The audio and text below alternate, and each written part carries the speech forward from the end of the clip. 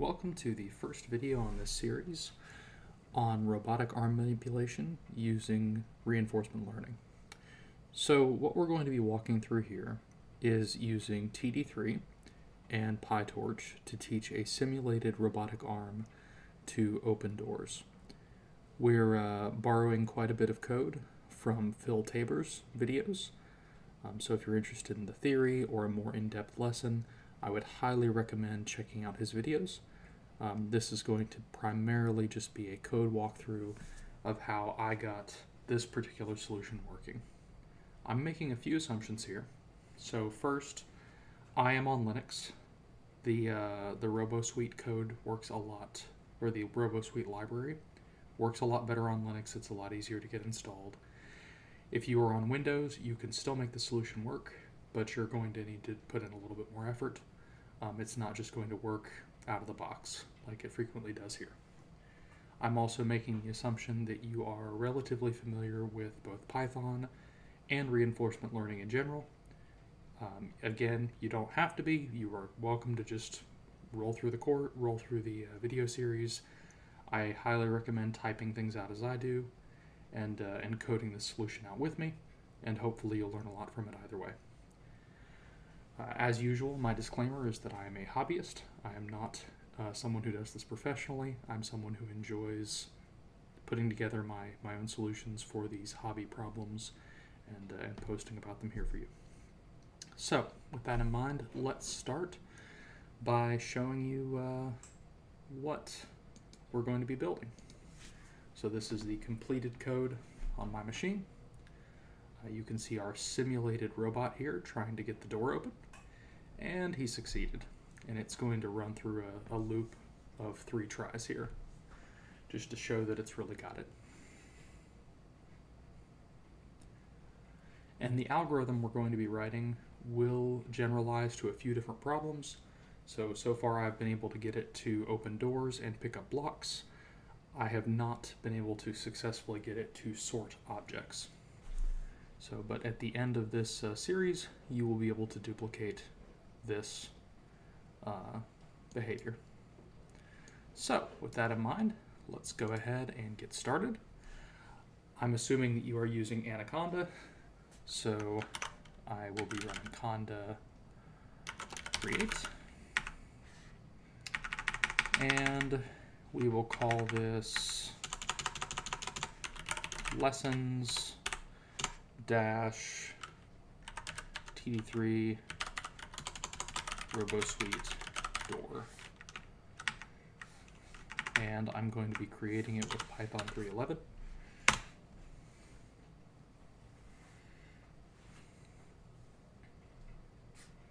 And we'll say yes.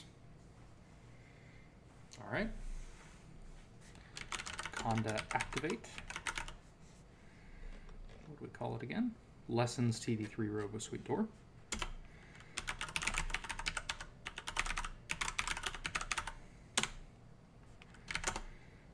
Okay.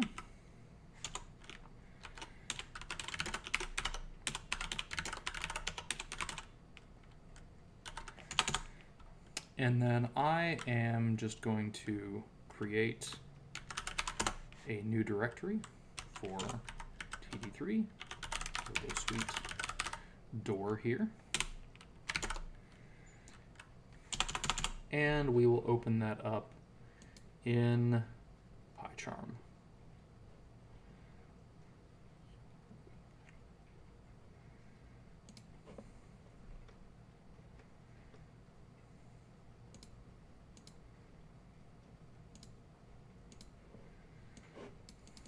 All right, so we've got a fresh PyCharm project here. First thing we're going to do is go ahead and just make sure we can pull in all the dependencies, and then we're going to lay out the base for the main script. This is going to be a multi-part series. This is a relatively long code base, so we will not be running through all of it in this one video. So first things first, let's go ahead and create a requirements.txt. And in that requirements.txt, we are going to put gem at 0.23.0. It is always a good idea to pin your library versions. Pybullet at 3.2.6. Matplotlib 3.8.2. TensorBoard at 3.2.15.1. Robosuite itself at 1.4.0. Term color at 2.4.0.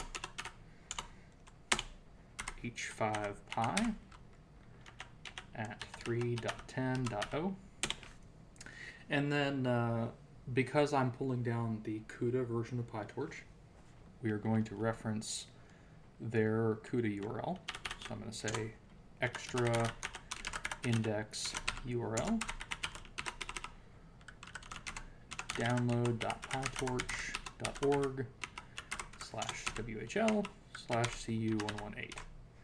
And I'm going to talk about this one more in just a moment. And from this, I'm going to pull Torch, Torch Vision, and Torch Audio. All right. So that should be our entire requirements file. So in here, we are already, let's go to TD3 Robosuite door. And we're just going to run, we've already activated the environment here. So we're already in lessons TD3 Robosuite door. So I'm going to do a pip install -r requirements.txt, and that's going to start installing. So that will take a moment.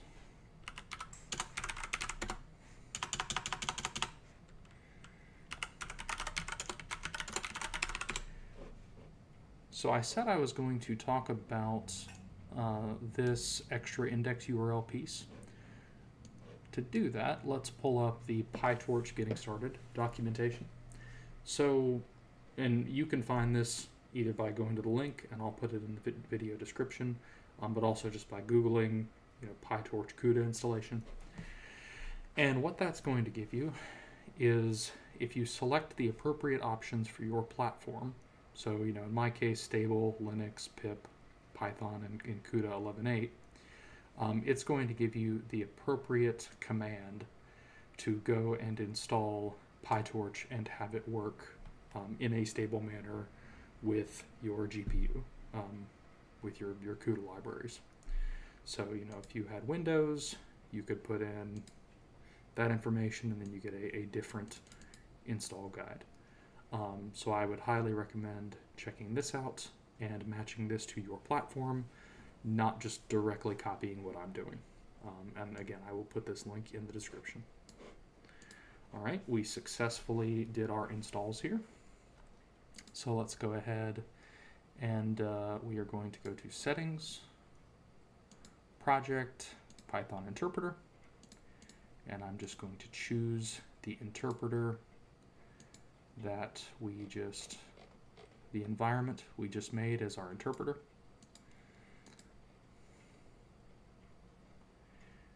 And you go to your choice of environment, bin, and then Python will be somewhere in this list. Okay. And you'll notice PyCharm is now indexing down here. It is no longer erroring on our requirements.txt. It's not telling us that that it doesn't have the appropriate libraries anymore. So let's go ahead and start building this out.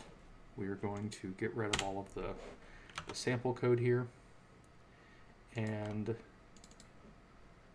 start with our imports.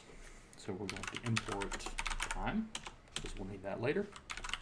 Import OS, import gem, import Pybullet envs, because some of the environments, actually I don't think we need Pybullet for this one. That is a different project. Import numpy as np. From torch utils TensorBoard. import summary writer. We're going to be using TensorBoard to log some of the data from our project. Import Robosuite as suite. And then from Robosuite.wrappers, import gymWrapper. All right, so that should be all of our imports, at least for this, this file. So we're going to say if name equals main. And if you haven't seen this before, this is basically just saying to only run the code below if someone's actually running this file. If someone imports the file, it doesn't run it. This is a best practice for, you know, sort of your main script file. And we're going to say if not, we'll need a path here. If not OS path exists, temp td3 os.make dirs temp/td3.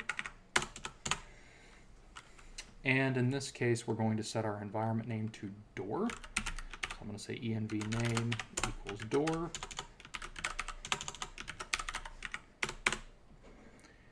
And then we can start actually creating our environment. There are quite a few arguments here. So env equals suite.make env name is the first one.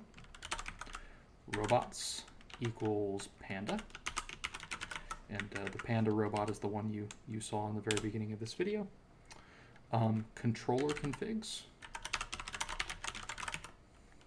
equals suite dot load controller config. Default controller equals joint velocity. And what that's basically saying is that our method of controlling the robot is to pass it joint velocity values. That's what that's telling us. We're going to say has render equals false. Horizon equals 300. So let's talk about this one. There is no end condition for these types of environments. The program doesn't stop when the robot successfully opens the door. So what Horizon gives us is it tells us that after 300 time steps, the episode's going to go ahead and conclude with whatever score it made at that point. If you don't set a horizon, it defaults to something like 1,000. What I found was lower than 300, so 100 or 200, didn't always give the robot time to figure out how to work through the environment. But doing more, 400, 500, it found a solution and then was just kind of wandering around, not sure what to do next because there were no other environment rewards for it. So 300 ended up being the sweet spot for me for this particular problem, but you may find other values make sense for other problems you're trying to solve. Reward shaping, we're going to set to true. Otherwise, if you set reward shaping to false, it only gives the robot a reward when it successfully opens the door, which is probably more of a real world use case. Would be a reward only when it succeeds at the task, but it also makes it much harder to solve the problem because the robot is just wandering around, maybe bumping into the door and getting some reward.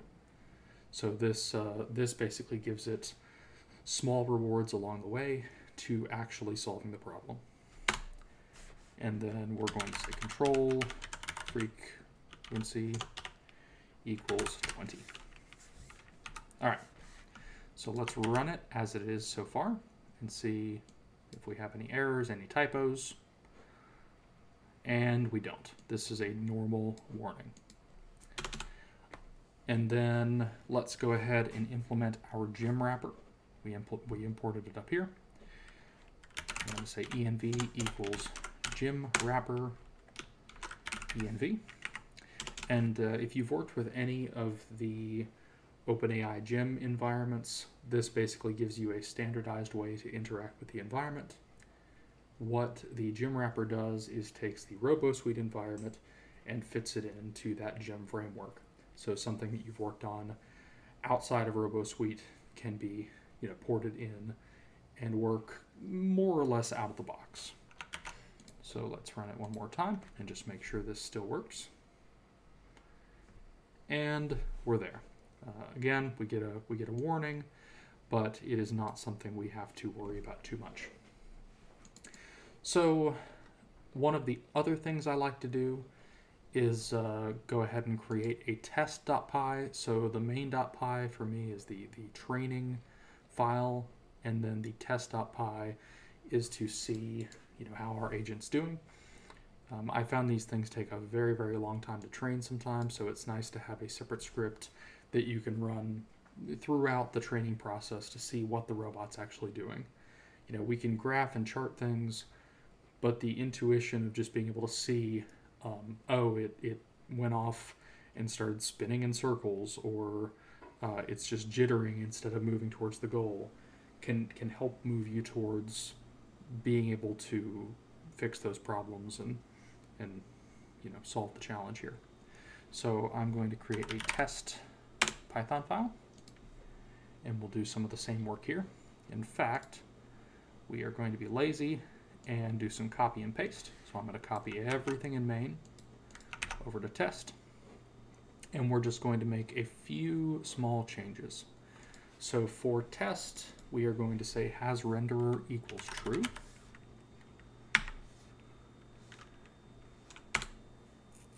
And, something I forgot over here.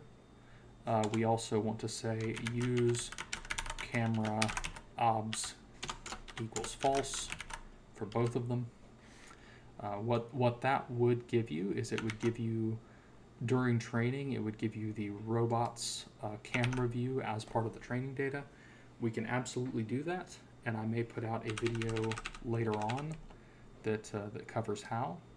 But in this case, we don't want to have to worry about setting up a convolutional net to recognize those images. We're just targeting solving the robotic manipulation problem.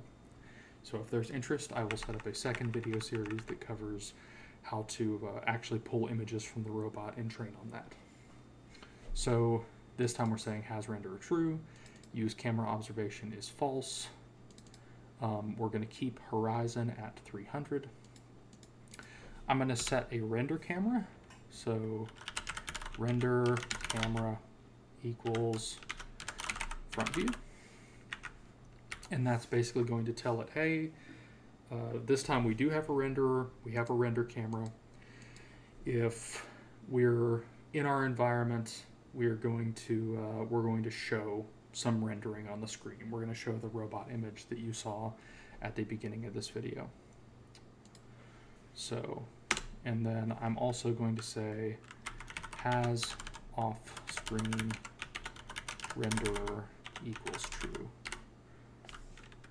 And everything else should stay the same. And we should just be able to run our test script here. And again, we get no errors. All right, that seems like a good place to stop the video. I'm going to post links to Pytorch as well as the Robosuite documentation down in the video description. In the next video, we will start working on our code for our neural networks. So thank you, and see you in the next one.